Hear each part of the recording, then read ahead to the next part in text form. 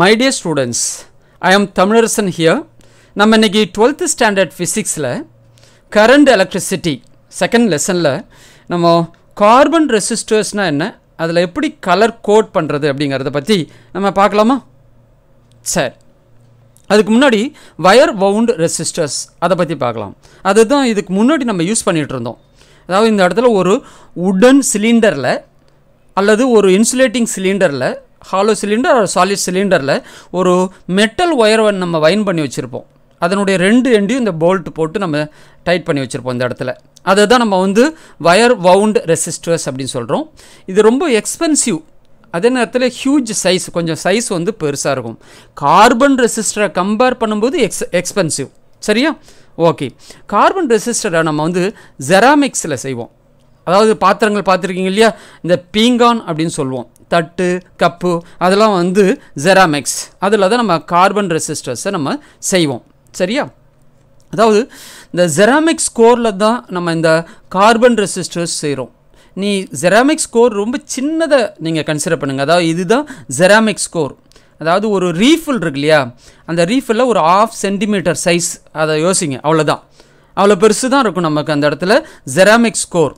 அது மேலே நம்ம என்ன கோட் பண்ணியிருக்கோம் அப்படின்னு சொன்னால் கார்பன் ஃபில்ம். இது மேலே இந்த இடத்துல கிறிஸ்டலின் கார்பன் கோட்டிங், இதை சுற்றி அந்த கோரை சுற்றி ஒரு சின்ன லேயர் கோட் பண்ணியிருப்போம். எதால்? கிறிஸ்டலின் கார்பனால். சரியா? அதுக்கு பிறகு இந்த இடத்துல நிக்கல் கேப் இருக்குது, இந்த இடத்துல நீடில் 2 ஜாயின் பண்ணியிருப்போம். இதை நம்ம இப்படி தான் இருக்கும் நமக்கு இந்த இடத்துல. அதனுடைய சைஸே எப்படி இருக்கும் பார்க்குறதுக்கு, ஒரு 1/2 சென்டிமீட்டர் ரீஃபில் சைஸு தான் இருக்கும். அவ்வளோதான் நீங்கள் யோசிக்கணும். சரி, இப்போ இதனுடைய வேல்யூவை கண்டுபிடிக்கிறதுக்கு நம்ம வேல்யூவை பிரிண்ட் பண்ணலாம். பட் ரொம்ப மைனூட்டாக இருக்கும், கண்ணுக்கு தெரியாமல் போயிடலாம், அப்படி இல்லைன்னா அழிஞ்சு போயிடலாம். அப்படி இல்லைன்னா இந்த சர்க்யூட்டில் கனெக்ட் பண்ணியிருக்கும்பொழுது அடியில் அந்த வேல்யூ இருந்துச்சுன்னா நம்மளால் கண்ணால் பார்க்க முடியலாம். இந்த மாதிரி ஒரு ப்ராக்டிக்கல் டிஃபிகல்ட்டிஸ் இருக்குது அதில் பிரிண்ட் பண்ணுறது. அதனால் நம்ம அதனுடைய வேல்யூவை கண்டுபிடிக்கிறதுக்கு நம்ம கலர் கோடு பிரிண்ட் பண்ணியிருக்கோம். மொத்தமாக டோட்டலாக பார்த்தா நமக்கு இந்த இடத்துல 4 ரிங்ஸ் இருக்குது நமக்கு டோட்டலாக. சரியா? ஓகே. இந்த கார்பன் ரெசிஸ்டர் சீப்பு வயர் வவுண்ட் ரெசிஸ்டரை கம்பேர் பண்ணும்போது ஸ்டேபிள் அண்டு ஸ்மால் சைஸ் ரொம்ப ரொம்ப சின்னதாக இருக்கும். சரியா? ஓகே. இப்போ இந்த கலர் கோட் அப்படி பார்க்கும்பொழுது மொத்தமாக எவ்வளோது ரிங் இருக்குது பாருங்கள். 1 2 3 4. அது மாதிரி இங்கேயும் 4 தான் இருக்குது, இங்கேயும் 4 தான் இருக்குது. சரியா? இந்த 4 ரிங்ஸ் இருக்குது. அதில் ஃபஸ்ட்டு 3 ரிங்ஸ் எதை கண்டுபிடிக்கிறது, அதனுடைய வேல்யூ கண்டுபிடிக்கிறது யூஸ் ஆகுது. இந்த 4th ரிங் டாலரன்ஸ் ரிங் அப்படின்னு சொல்லுவோம். டாலரன்ஸ் ரிங் அப்படிங்கன்னா என்ன, டாலரன்ஸ் ரிங் அப்படிங்கிறது என்னன்னு பார்ப்போமே. சாதாரணமாக இந்த இடத்துல ஏதோ இங்கே ரெசிஸ்டரில் ஒரு 100 ஓம் நம்ம செய்யறதுக்கு மிஷினில் நம்ம என்ன செய்கிறோம், ஃபீட் பண்ணுறோம். அது மேனுஃபேக்சர் ஆகி வந்துகிட்டே இருக்குது. அதை ஒவ்வொன்றா எடுத்து செக் பண்ண அதனுடைய வேல்யூ நமக்கு ஒரு 5% கூட்டியும் 5% கம்மியும் இருக்கும். 100 தான் கொடுக்குறோம், அப்ராக்சிமேட்டாக 105 இருக்கலாம், அல்ல அப்ராக்சிமேட்டாக 195 இருக்கலாம், வெறும் 95 இருக்கலாம். இப்போ நம்ம செய்ய கொடுத்தது 100, ஆனால் அங்கே நமக்கு வெளியில் வர்றது 105 இருக்கலாம், அப்ராக்சிமேட்டாக 95 இருக்கலாம். அப்போது ப்ளஸ் ஆர் -5. அப்போது அதை தான் நம்ம டாலரன்ஸ் அப்படின்னு சொல்கிறோம், டாலரன்ஸ் வேல்யூ அப்படின்னு சொல்கிறோம். நம்ம பிரிண்ட் பண்ணியிருக்கக்கூடிய இந்த ஆக்சுவல்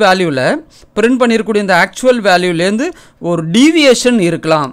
5% டீவியேஷன் இருந்துச்சுன்னா அது கோல்டு ரிங் போட்டிருப்போம், சில்வர் ரிங் 2 இருக்குது, அடுத்தது நோ ரிங் 3 இருக்குது. அப்போது இந்த இடத்துல இந்த ரிங் 4th ரிங் எதை கண்டுபிடிக்கிறது யூஸ் ஆகுது, டாலரன்ஸ் வேல்யூவை கண்டுபிடிக்கிறதுக்கு யூஸ் ஆகுது. புரியுதா? டாலரன்ஸ் வேல்யூ அப்படிங்கிறது இங்கே பிரிண்ட் ஆகிருக்கக்கூடிய ஆக்சுவல் வேல்யூலேருந்து எவ்வளவு வேல்யூ டிவியேட் ஆகலாம் அப்படிங்கிறது நமக்கு இண்டிகேட் பண்ணுது. புரிஞ்சுக்க முடியுதா? சரி, இப்போது நம்ம ஒரு கார்பன் எப்படி அந்த கலர் ரிங் கோட் பண்ணுறது, அதுக்கு எப்படி சிக்னிஃபிகன்ஸ் நம்பர் கொடுத்துருக்குறாங்க. அதாவது நமக்கு பிளாக் அப்படின்னா 0, ப்ரௌன் அப்படின்னா 1, ரெட் அப்படின்னா 2, orange 3 significant number, yellow 4, green 5, blue 6, violet 7, grey 8, white 9. இதுதான் நமக்கு கலர் கோடு. சரியா? இப்போ இதில் நம்ம ஈஸியாக வேர்ல்டு வைடு நமக்கு இதை ஈஸியாக ஞாபகம் வச்சுக்கிறதுக்கு எப்படி ஞாபகம் வச்சுக்கலாம்னு பார்த்து பாருங்களேன். இந்த இடத்துல இந்த ஃபஸ்ட் லெட்டர்லாம் வச்சு நம்ம எப்படி ஞாபகம் வச்சுக்கிறது ஆர்டராக? ஏன்னா இவ்வளோ மொத்தமாக 10 கலர்ஸ் இருக்குது. அதில் நீங்கள் இந்த கலரை செலக்ட் பண்ணியிருக்கக்கூடிய ஆர்டர் பார்த்தா ஸ்டார்டிங்கில் வந்து பிளாக் வந்து ரொம்ப டார்க்கு கலர், வர வர கொஞ்சம் கொஞ்சமாக பிரைட்டாக இருக்கிற மாதிரி கொஞ்சம் சயின்டிஸ்ட் செலக்ட் பண்ணியிருக்காங்கன்னு நினைக்கிறேன் நான். சரி, இப்படி ஞாபகம் வச்சுக்கிறதுக்கு என்ன செய்யலாம்?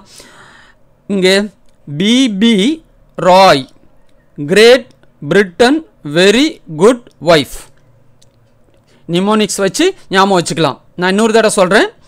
BP Rai, great Britain, very good wife. இதை வச்சு நம்ம இந்த கலர்னுடைய சிக்னிஃபிகண்ட் நம்பர்ஸை நம்ம 0லேருந்து ஆரம்பிக்கணும். அதை மைண்டில் வச்சுக்கிங்க. சரி, அப்போ நமக்கு இந்த ஃபஸ்ட்டு ரிங் இருக்கு இல்லையா, இந்த ஃபஸ்ட்டு ரிங்கும் சிக்னிஃபிகண்ட் நம்பர் தான், செகண்ட் ரிங்கும் சிக்னிஃபிகண்ட் நம்பர் தான், தேர்ட் ரிங்கு தான் நம்ம வந்து மல்டிப்ளையர் அப்படின்னு சொல்கிறோம். அந்த 10 to the பவரில் கொண்டு போய் நம்ம சப்ஸ்டியூட் பண்ணோம். பாருங்கள், இந்த இடத்துல கலரு பாருங்கள், ரெட்டு வந்து எவ்வளோது 2. அடுத்த ரிங் என்னன்னு பாருங்கள், எல்லோ வந்து எவ்வளோது 4. அடுத்தது வந்து க்ரீன் எவ்வளோன்னு சொன்னால் 5. 10 to the பவரில் கொண்டு போய் போடணும் நம்ம இந்த இடத்துல. அப்போ 2 4 into 10 to the power of 5 ohms. இதுதான் நமக்கு இந்த வேல்யூவை கண்டுபிடிக்கிறது. இந்த கலர் கோட்லேருந்து நம்ம அந்த கார்பன் ரெசிஸ்டர்னுடைய வேல்யூ கண்டுபிடிக்கிறது. எப்படின்னு புரியுதா உங்களுக்கு?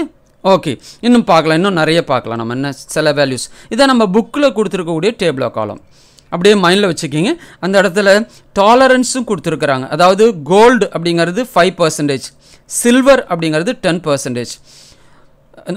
ஒரு ரிங்கே இல்லை அந்த இடத்துல, கலர்லெஸ் 4th ரிங்கே இல்லை அப்படின்னு சொன்னால் 20% வந்து அந்த டாலரன்ஸ் வேல்யூ இருக்கும், டீவியேஷன் இருக்கும் ஆக்சுவல் வேல்யூலேருந்து. புரியுதா? சரி, இப்போது நம்ம இங்கே சொன்னது அதே நம்ம விஷயந்தான் திரும்ப ரிப்பீட் ஆகுது. இந்த ஃபஸ்ட்டு 2 ரிங்ஸ் வந்து சிக்னிஃபிகண்ட் ஃபிகரை ரெப்ரசன்ட் பண்ணுது. தேர்ட் ரிங் வந்து என்னது, டெசிமல் மல்டிப்ளையர் அப்படின்னு சொல்கிறோம். 10 to the பவரில் நம்ம அதை போடணும். இந்த 4th ரிங் எதை சொல்லுது அப்படின்னு சொன்னால் டாலரன்ஸ் வேல்யூ கொடுக்குது. சில்வர்னா 10, கோல்டுனா 5. நோ ரிங் அப்படின்னு சொன்னால் 20% வந்து டாலரன்ஸ். ஓகேவா? இப்போது நம்ம திரும்ப இன்னொரு தடவை ஒரு கார்பன் ரெசிஸ்டர் கொடுத்துருக்காங்க. இதில் மொத்தமாக எவ்வளவு ரிங் இருக்குது? 4. எப்படி நம்ம வேல்யூ கண்டுபிடிக்கிறது பாருங்கள், பார்க்கலாம். ஒன்று ஒன்றா பாருங்கள். நம்ம இந்த இடத்துல சிக்னிஃபிகன்ஸ் வேல்யூஸ் கொடுத்துட்டோம், டாலரன்ஸ் வேல்யூஸ் கொடுத்தாச்சு. இப்போ கண்டுபிடிக்கலாமா? ஃபஸ்ட்டு ரிங் என்னது ஃபஸ்ட்டு க்ரீன். அப்போ க்ரீன் அப்படின்னு சொன்னாக்க நமக்கு எவ்வளவு? 5. சரி, அடுத்தது என்ன? அடுத்தது ப்ளூ. அப்போ ப்ளூ அப்படின்னு பார்க்கும்பொழுது நமக்கு வேல்யூ எவ்வளவு? 6. அடுத்தது வந்து நமக்கு என்னது? ஆரஞ்சு அப்படின்னு பார்க்கும்போது 3. அதை 10 to the பவரில் கொண்டு போய் அந்த நம்பரை நம்ம வைக்கணும், 10 to the பவரில் போடணும். சரியா? ஆரஞ்சு 3. இப்போ மொத்தமாக பாருங்கள், இதனுடைய டாலரன்ஸ் வேல்யூ நமக்கு இது என்ன ரிங்? இது இந்த இடத்துல கோல்டு. அப்போ கோல்டு அப்படின்னு சொன்னால் எவ்வளவு? 5%. இப்போ மொத்தமாக 56 into 10 to the power of 3. ஓகேவா? அப்போ அதை நம்ம என்னன்னு சொல்லலாம், அந்த 10 to the power of 3 எடுத்துகிட்டு அதை 1000, அதை நம்ம கிலோ அப்படின்னு சொல்லலாம். அப்போ 56 கிலோ ஓம் அப்படின்னு சொல்லலாம். சிம்பிளாக 56Kன்னு கூட சொல்லலாம். புரிஞ்சுதா? சரி, இப்போ இந்த இடத்துல நமக்கு கோல்டு ரிங் இருக்கிறதுனால டாலரன்ஸ் வேல்யூ எவ்வளவு? 5%. இந்த ஆக்சுவல் வேல்யூலேருந்து இந்த ரெசிஸ்டர் வந்து மேபி 5 ப்ளஸ் இருக்கலாம் 5%, அல்லது -5% வேல்யூ இருக்கலாம். புரிஞ்சுக்க முடியுதா எப்படி கண்டுபிடிக்கிறதுன்னு? சரி, இன்னும் ஒரு 2 ரெசிஸ்டரோட வேல்யூ கண்டுபிடிக்கலாம். இங்கே பாருங்கள், இதுக்கு சொல்லுங்கள் பார்க்கலாம். ஆமாம், yellow, violet, orange, silver colour. சரியா? அப்போது எல்லோ அப்படிங்கிறது எவ்வளவு? எல்லோ அப்படிங்கிறது நமக்கு வந்து 4 இல்லையா? எல்லோ அப்படிங்கிறது 4. வயலட் வந்து 7. ஆரஞ்சு அப்படிங்கிறது எவ்வளவு? 3. அப்போ 10 to the power of 3. அப்போ டோட்டலாக 47,000 ஓம். புரியுதப்பா? சரி, இப்போ இதை நம்ம 47 கிலோ ஓம் அப்படின்னு சொல்லலாம். சிம்பிளாக 47K அப்படின்னு சொல்லலாம். இன்னொன்று பார்க்கலாமா? இங்கே டாலரன்ஸ் வந்து நமக்கு எவ்வளவு?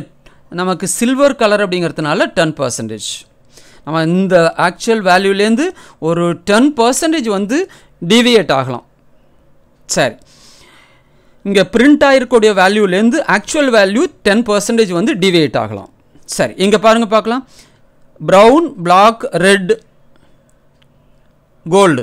சரியா? அப்படி கால்குலேட் பண்ணுங்க பார்க்கலாம். Brown 1, block 0, 1, 0, red 2, 10 to the power of 2. அப்போ டோட்டலாக 1000 ஓம். அதை 1 கிலோ ஓம் அப்படின்னு சொல்லலாம். அதை சிம்பிளாக 1K அப்படின்னு சொல்லலாம். இப்போ புரியுதா? கார்பன் ரெசிஸ்டர்ஸுங்கிறது ரொம்ப சீப்பு ஒயர் பவுண்ட ரெசிஸ்டரை கம்பேர் பண்ணும்போது. அதே நேரத்தில் நமக்கு வந்து ரொம்ப சின்ன சைஸு, மினிமைஸ்டு சைஸு. ஓகேவா? இதுதான் அட்வான்டேஜ். புரிஞ்சுக்க முடியுது? எப்படி வேல்யூ கால்குலேட் பண்ணுறதுன்னு தெரியுதா? இன்னும் நிறைய ப்ராக்டிஸ் பண்ணி பாருங்கள் நீங்கள். ஓகேவா? இதனுடைய டாலரன்ஸ் லிமிட் வந்து 5% கோல்டு இருக்கிறதுனால. இன்னும் நிறைய ரெசிஸ்டர் வேல்யூ நீங்கள் போட்டு டிரைவ் பண்ணி பாருங்கள், கால்குலேட் பண்ணி பாருங்கள். Subscribe my channel Prime Physics. Thank you my dear students.